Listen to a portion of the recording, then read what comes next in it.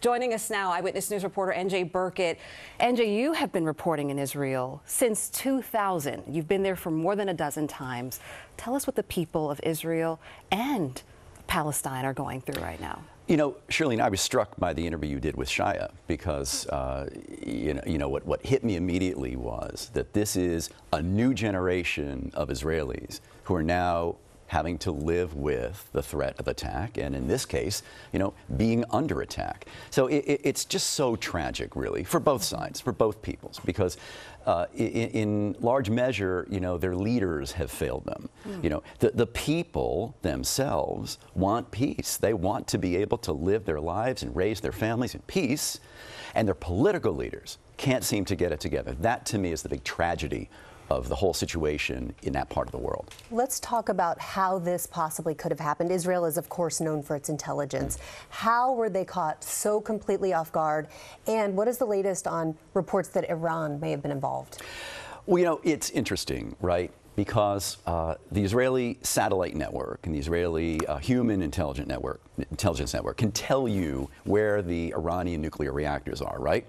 They can't see these guys training for a land, air, and sea incursion literally under their own noses. So what I'm hearing from people over there is that, yes, they're terrified about what's happening. They're fearful for the people who've been kidnapped, but they're also really mad at the government for not being able to have protected them from this, how they could not have anticipated what was going on.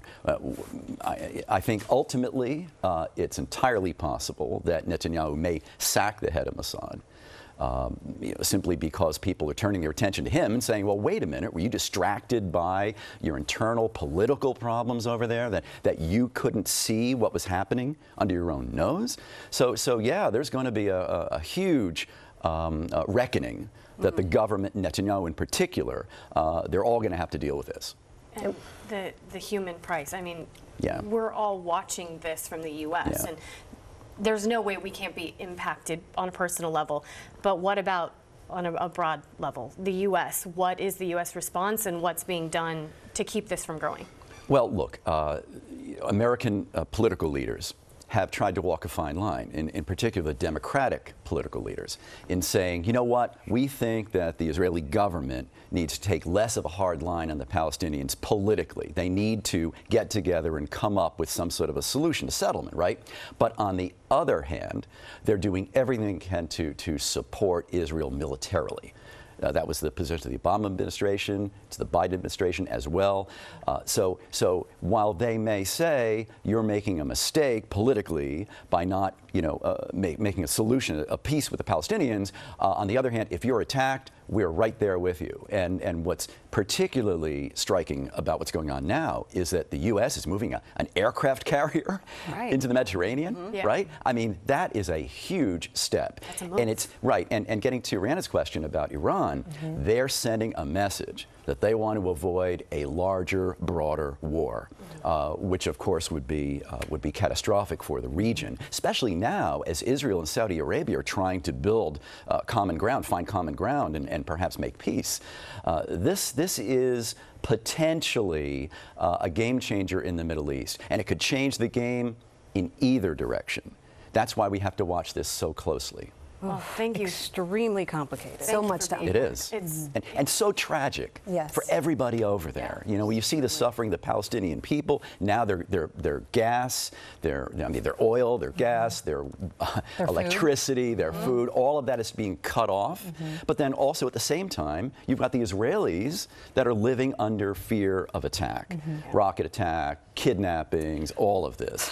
So the next several days are going to be critical in terms of the toll. Absolutely, and that's going to go, Shirley, and that's going to go on for a while, the humanitarian crisis there. I mean, we're only beginning to see what it's like. In the next several days and weeks, it will take weeks, even if they settled it tomorrow, it would take weeks to undo or to repair some of the damage over there. Is there any indication of how long the fighting could go on? I've covered 4 wars in Israel, and the shortest of them was about 2 weeks.